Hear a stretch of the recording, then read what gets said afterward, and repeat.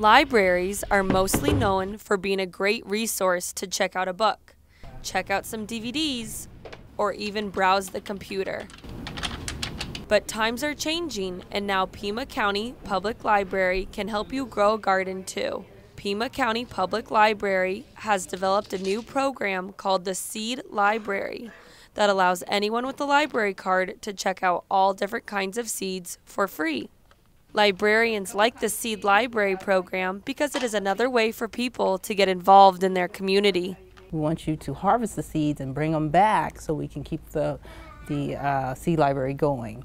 With the help of a master gardener, the Seed Library is a great way for anyone of any age to start a garden. Studies show for children they will eat more vegetables if they know and have had a hand in growing them.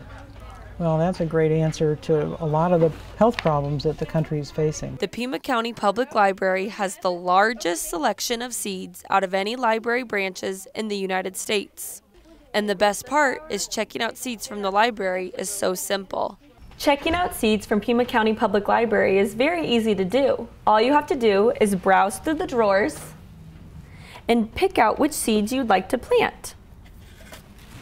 Once you find ones that satisfy what you like, all you have to do is take them to the counter and check out.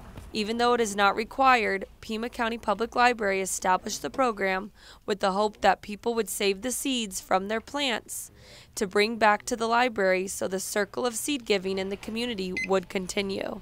I'll collect all the seeds that I can that have grown off and pieces of the flowers and dry what I need to, take what I need and bring it down to the seed library here and make an exchange, see what new stuff they may have that I haven't grown before.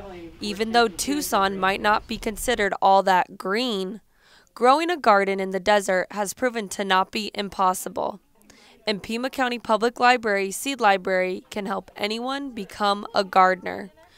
Reporting for Arizona Cat's Eye, I'm Chelsea Wold.